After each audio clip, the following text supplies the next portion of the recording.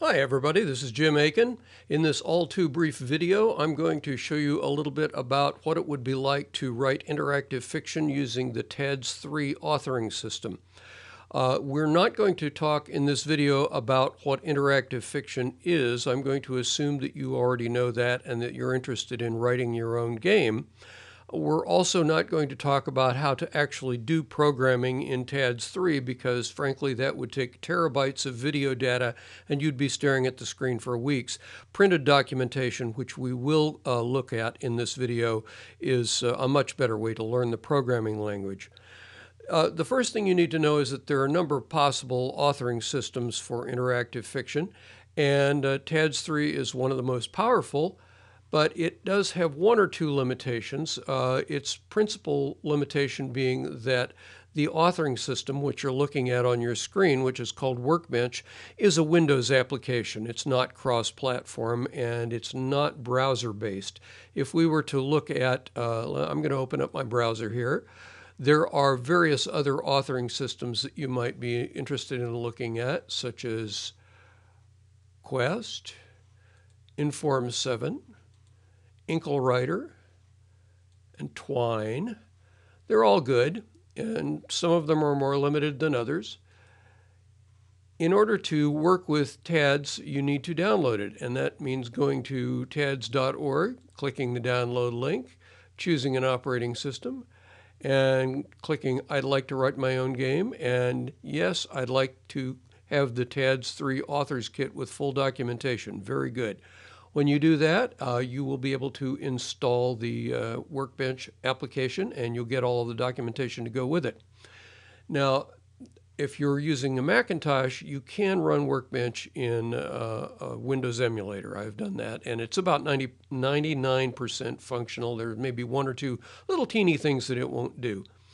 The second thing you want to do when you're interested in working with T3, as we call it, TADS3, is you want to decide whether you're going to use the standard library, which was created by Mike Roberts, who created TADS, and that's called ADV3, or whether you want to use the newer ADV3 Lite library that was created by Eric Eve.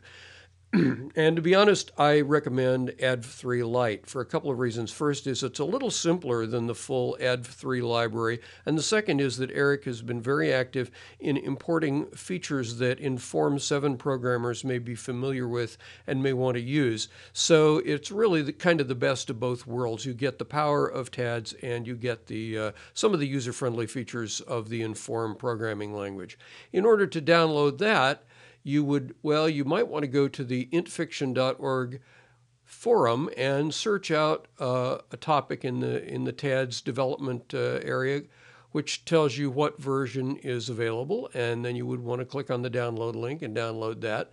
You can also get a more recent version, possibly, that is not officially released from the GitHub repository, and all you have to do is go down here and click on the download link and you will get the library in its most current incarnation, which you can then install yourself. But where do you install it? Well, to explain that, we need to look at the Windows Explorer window.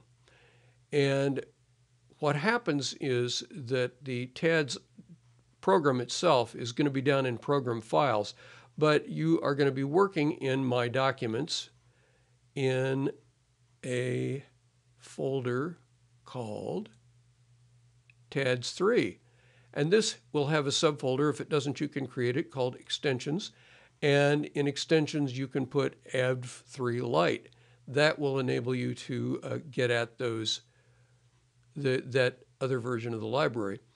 Having done that, let's go back to Workbench. You also need to tell Workbench that you want to be able to use that, and that entails opening the options window and telling it where your extensions are located and what library paths it should use. When you do all of that, you should be able to run TADS3 using ADV3 Lite here. Now, the next thing we're going to look at is how to use Workbench. How to use Workbench is, this looks a little bit intimidating, but it's actually quite cool and quite powerful. First of all, When you're creating a TADS game, you will probably be using a number of different source files, each of which has source code for particular aspects of your game. I have, for example, here, there's a source file for my main level and upper level and lower level of my map. And I have a whole file here of new verbs that I've created and a whole file full of portable objects that I've created. And all of these are running along the top here. And if I want to reorganize them, I can drag them around like this. And they're also listed here. So if I want to open one that's not listed, it's not currently available on the top, I just double click it here. And there it is. It's going to open up. The next thing that's kind of cool about Workbench is that down here there are some scripts. Every time you run a test version of your game, Workbench will create a new script. And then you can right-click on it and say replay, and that script will be replayed exactly as it was during your testing session, so that you can view any changes that have happened in the output as a result of your new code that you've added. In the editor window, we have a couple of neat features here. We have code folding, which is, if you click this, the objects will fold up and you won't be able to see them anymore. So you can see actually quite a lot of the source file in one window at one time. And if you want to look at, oh, let's see, here's a fixture called mannequins. I want to look at that. You just click on the plus icon and it opens up and I can see all of the code for mannequins. So the watch expressions window is something that, well, maybe we'll get to that in a minute. So how do you build your game? Once you've created something, and let's go back over here to my original source file. At the very top, it needs to say these things here, which is all explained in the documentation. And then you write all of your code there. And when you're ready to go, you go up to the Build menu and you select Compile and Run. Or you can hit Control F5, which is the hotkey combination for that. And then your story window will pop up here. This happens to be a game that I'm working on called The Only Possible Prom Dress. And I'm not going to try to explain that. And when I'm working with it, I could say, go south again. Or I can click up here and say, I'd like to go west this time. And now I'm in a different location. So TADS provides some very nice little tools for people when they're actually playing the game. So that's one of the basic things you need to know. Another thing you probably want to know about is, how the heck am I supposed to do all of this stuff? So let's look at the documentation. I have a shortcut on my desktop that opens up the ed3 Lite bookshelf, which is an HTML page that opens in my browser. And there is a lot of documentation here. There's a quick start guide, there's a tutorial, there's a learning book, there's, 3 different manuals, and at the bottom there's an introduction to HTML in case you want to use any of the enhanced features of TADS to create a more clickable game. Now, when you're first starting out, you may want to look at the Learning TADS 3 document. This is a PDF book which opens up in your web browser. And you can scroll down and look at the table of contents. And I would seriously recommend reading this book because it will tell you all kinds of useful stuff.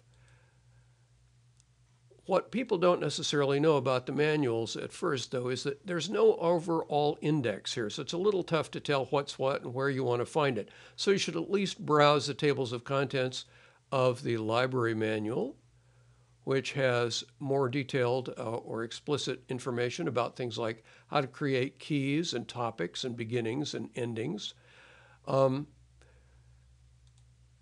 the most cool thing about this, and not the easiest to understand, is the library reference manual. When I first started learning TADS 3, I thought, what the heck is this thing? I didn't understand it at all. But really, this is one of the most useful tools. There's a window down here. This is the browse window for the reference manual.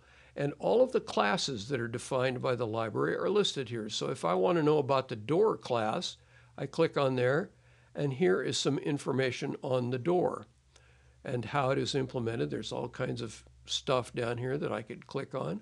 Or I could, if I want to see the actual source code, I can click on Travel T line 560, and here is the code definition of the door class. So this is all very useful stuff. You can scan through here and see, oh yeah, okay, the door class by default, the isOpenable property is true. And if I don't want to look at classes over here, I could look at all symbols, and I could say, okay, let's look in the C. I want to see what can-catch-thrown method is. And that takes me to this page where I can now click through here and see the actual code. By default, this method just says return true, but there could be other situations that you might want to override that with your own code. Now we're just going to look at one little tiny bit of TADS programming, and then we're going to call it a day. Let's go back to my source code. You'll notice that there are indents here, and the Workbench editor automatically does an indent. So if I have something that's a little more complicated, let's see if I can find something more complicated here.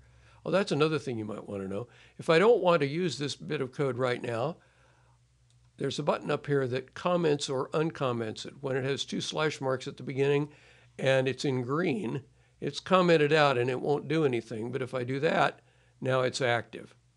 Well, I'm going to get rid of that. But when I create code, here we go. Here's something that has indents. Everything is going to be in bracketed blocks. You can see the direct object for the knock-on verb has a block that goes from here to here, and the curly braces are highlighted, which is very useful because that will tell you if you've properly closed the curly braces. If I click on this, you see that curly brace is now green. And if I type here, it's going to automatically indent further. You see where the cursor went, right to there? It knows that I'm inside of this block, and so all of that is going to be indented that much. So that's one little tiny bit of what coding is like. And that's about all we have time for. But if you have the patience to get into this, I think you'll be amazed.